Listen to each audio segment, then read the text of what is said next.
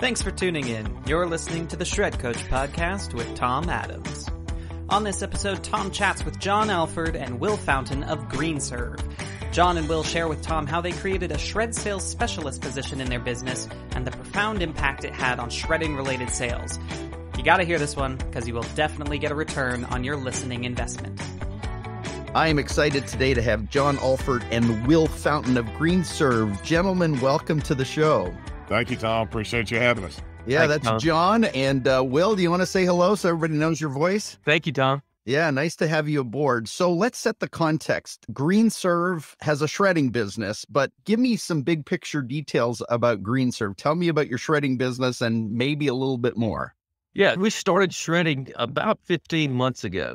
We're primarily a medical waste company. We started off as a medical waste company and discovered that each of our customers are potential shredding accounts. So we moved into our treatment facility there again about 15 months ago and had been holding off our customers as far as the demand that was coming our way for document destruction. One large competitor of ours purchased shredded, and then we started seeing some demand on that. And so we went into it wanting to synchronize it. I'm over operations and finance, and John's over sales, and he can speak more to that. But one of the things that when we went into this is we wanted to call on existing accounts. We wanted to do a plant-based shred so that we could use our same trucks. We can commingle in our areas, the states that we currently cover. And so that's the strategy we started with. Interesting. So you really built this on the back of a medical waste business, but you're plant-based. So you're not running mobile shred trucks at this That's point. correct. Okay. It's primarily paper shredding to your existing client base. And we can talk more about how you're growing that, but are you doing things like hard drive destruction and all that other stuff? Or We are. Okay, you are. Okay. We are to those existing accounts where it makes sense. So we're Got trying to be strategic as far as our route density goes. That's one of the things that we really were excited about getting into this as well, is that helping our route density and turning over more opportunities in those areas once we covered our existing accounts. Got it. Related, tell me your home city, your service area. Give me a sense of the scope of your business. Sure. We started off in North Mississippi, based out of Oxford, which is about an hour south of Memphis, Tennessee. We moved into our treatment facility in Batesville, Mississippi, which is right on 55 south of Memphis 15 months ago. And we started off 10 years ago covering just North Mississippi. We then expanded into West Tennessee and more into Central and South Mississippi, then over into Louisiana. And now we cover most of Tennessee, all of Mississippi, all of Louisiana, and most of Arkansas. So Wow. we recently moved to Arkansas in the last 12 months. So you've really grown. So a couple more things about your business before we get into the focus of the conversation is, and I realize this is a commingled business with your medical waste, but how many staff, how many team members does GreenServ have? Give me a little bit more in terms of the team, the size of the team, the scope of that. Sure. We were about 15 employees 15 months ago, and now we're in the mid-30s. And that changes sometimes daily with what all's going on right now in the market and growth and everything else. Right. Yeah. We're right around 35. Okay. Wow. That's quite the operation. So you've got plant-based equipment. Are you full scope? So big machine cross-cut going into a baler. Yeah. We've got a 75 horsepower Allegheny shredder with a 30 horsepower American baler. That's great. Very cool. All right. So we've got a sense of who you are and what you're doing. The focus of the Shred Coach podcast is really to get into a specific strategy, tactic, tool, or resource you implemented and the impact it made on your business. And I realize sometimes in having these kind of conversations, I'm asking you to disclose something that's maybe an actual, insider secret. But in doing that, I believe we're all helping each other in this industry. So tell me, in your case, what's the thing that you did that you want to share with the industry? What's the implementation, the strategy, the tactic you used? And then we'll dig in on it. Well, Tom, this is John. So from the sales side, we, as Will said, we're medical waste companies, started in 2012. And so as we were doing some market research on the shredding side, it seemed that everyone that we talked to was more on a pulling side of the marketing. They were Google ads and all kind of lead generation systems, Shred Nation, some other things that are common to the market to bring the customers into them. There's a lot of, in-house calls and all of that. So we initially, to Will's point, at first, when the acquisition of Shredded was done, we had people calling us like, hey, do y'all do shredding? We were like, no, we don't do shredding. And about the 20th customer that called and said, "Y'all do shredding?" "Yep, we do. We're doing shredding now." So It doesn't take an entrepreneur long to answer that question, does listen, it? I'm not the smartest guy in the room, but I'm smart enough to say yes. So anyway, we actually initially launched doing that just from a Google ad standpoint and trying to drive it through Yep. our website and pulling it in itself. But we just didn't see, we weren't even meeting our budget. We didn't see that type of response that some of the other people that we had pulled on for information had given us. And so Will and I both came out of the medical device world for more years than I care to tell. Our background in the medical waste sales and then also in the medical device sales is, being in some type of a sales funnel that's depending on what industry you're in, and going out there and being and a pushing and a driving sales and outside sales. And so in a nutshell, we took, after a few months of trying it the traditional way that we saw in the industry, we took a route manager who got about 6 months, a young guy, real sharp, no sales experience, but he had been working for us. He did know the industry a little bit. So we brought him inside and just made him, quote unquote, the shred specialist. And Interesting. through some training and plugged him into our sales pipeline and in our CRM program called Pipe Drive. It's well known in the market. And so it's basically a quota every day for sales calls. It's a quota weekly for the numbers of quotes sent, and then a quota monthly for revenue and contracts closed. And it's just a system that we've put in place that's worked well for us in the medical waste side. So we do track all of this data. That's been the key component of it all. But then having somebody, he was young and aggressive and he's willing to work hard. And, Will and I, we tell people all the time that come to us, "Hey, I'm looking for a job." It's like, if you get out of the bed and work, go to work every day, you're going to outwork 95% of the people around you. Yep. And that's what this young fella does. We did, to Will's point, we started with kind of our own customer base that was around us in North Mississippi. And we only sold to medical waste customers, trying to make that route density. And, so everybody that we picked up, we're already there from an operational standpoint. So if we can add some recurring shredding revenue there, then that just increases the margin on those stops. Yeah. So as we saw that start to tick up, the purge business, we started going after some of the purge business. And then not only we expand that footprint, we also expanded what we were doing from the Google ad standpoint, and trying to reach that market.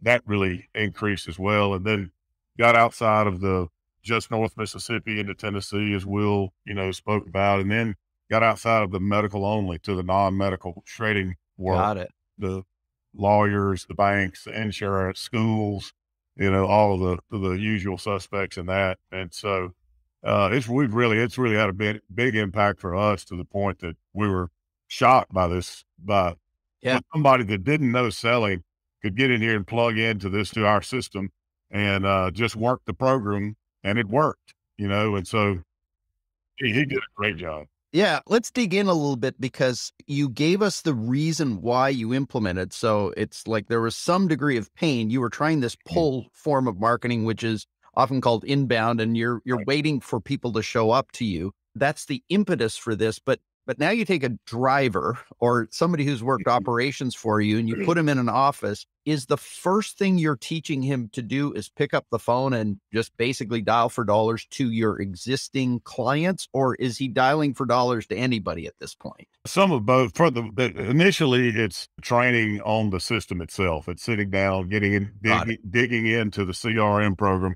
so he understands what the functionality is of that. He understands the stages of our pipeline, or AKA your sales funnel, and understands what those stages are, why each stage is important, and what it takes, how many calls you're going to have to make to send a certain number of quotes to get a certain number of contracts. It's just the numbers. Will and I both talk about this all the time. This business is a numbers game, unlike anything I haven't ever done anything like this. Mine was a handful of customers that you grew your business inside of a dozen surgeons. We have a ton of leads inside. We've called on over 25,000 people since we've been in business in the medical waste space. And so it was working in that, but there's also the non-medical shredding customer. So some of that is his own generating leads and, Googling and digging into the outside, into that sales arena as well. In that process, is this person who's doing this only going out, or are they also receiving in some of the inbound leads that are funneling from a shred only perspective? Well, and that's a good point. That's one of the things that we did in kind of his stages. Once he got his feet wet, once he understood the operational side of what the CRM looked like and how it functioned, then all Shred Nation's leads went to him. All Google's leads went to his desk. Everything went to this one Got desk. it. And so it made us a lot more efficient. We were probably at about I would say a 50% close rate on the Shred Nations and Google leads.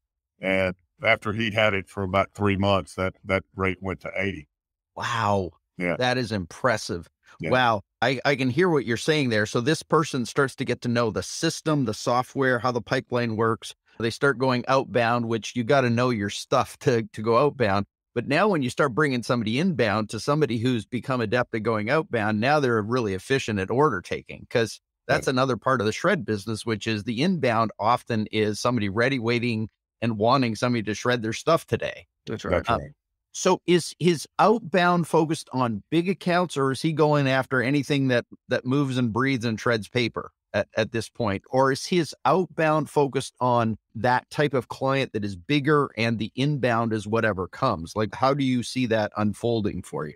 For us, and Will could speak to this as well, our strategy on that was more of where it was instead of, hey, I just want a small customer or a large customer, because we knew what our footprint was from the medical waste side. Got it. And on the operational side, they do a great job keeping up with the routing and where our focus is, what we want to do there. So it's more of geographical than it is size of the customer. Wouldn't you agree? Yes, 100%. The one thing I'll compliment them on is put the strategy together. Here's the area we're going to cover, and come to us saying, all right, here's the area we need you to cover first, second, third, and then we start preparing on our end from a volume standpoint, driver standpoint, truck capacity standpoint, all of these things in certain areas, and obviously closer to home is going to make us more money than it is a long way off. So, yeah. So it sounds like you implement this shred specialist. They learn the system, they start going outbound, you start taking them inbound, and now they get extremely efficient. At a certain point in your growth, I can only imagine that person hits their limits. You already said earlier, you've gone from 15 to 35 in the last year, and I don't know where he came in that process, but at a certain point, a person who's doing that, I get the sense that they're going to burst.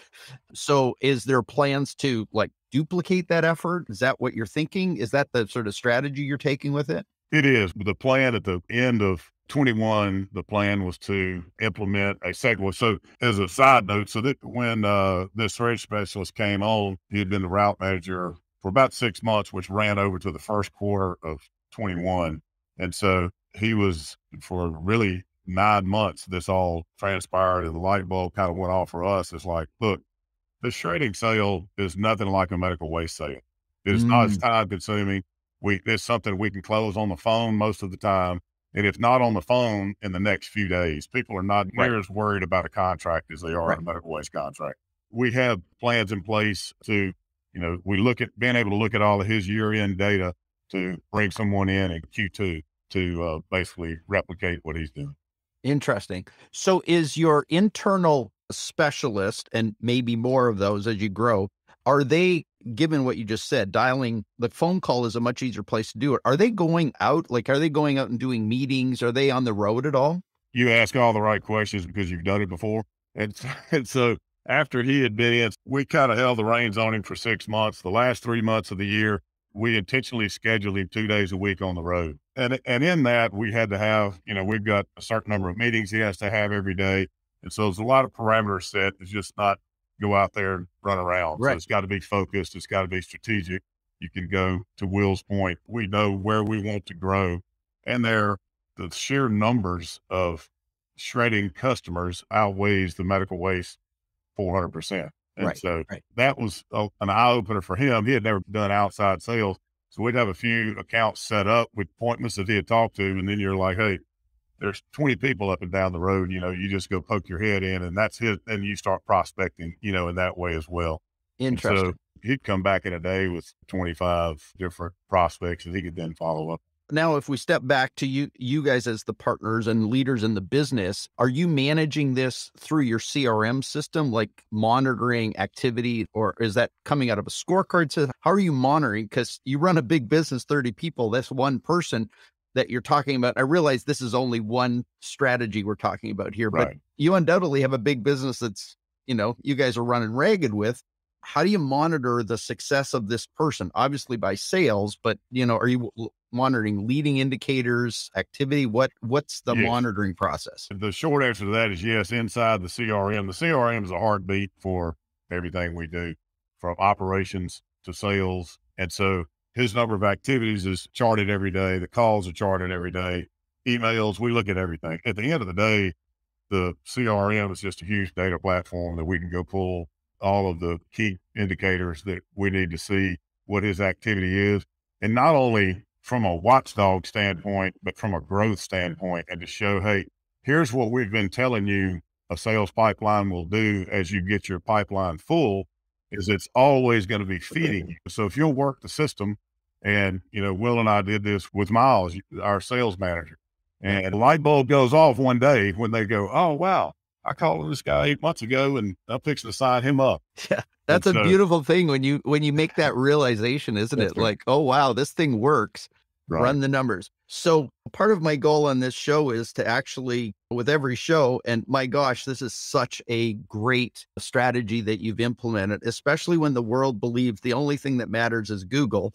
It's really, I think it's such a powerful thing, but without giving away the farm, like what kind of impact has this had? I get a sense that it's obviously producing something, but, and I'm not asking you to tell me the specifics, but generally speaking, have you made more than 10,000 from this approach?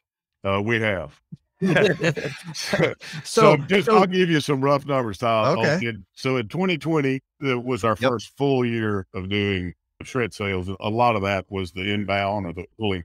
We averaged 7 recurring contracts a month and 4 purges a month. In 21, we averaged 17 recurring contracts a month and 15 purge contracts a month.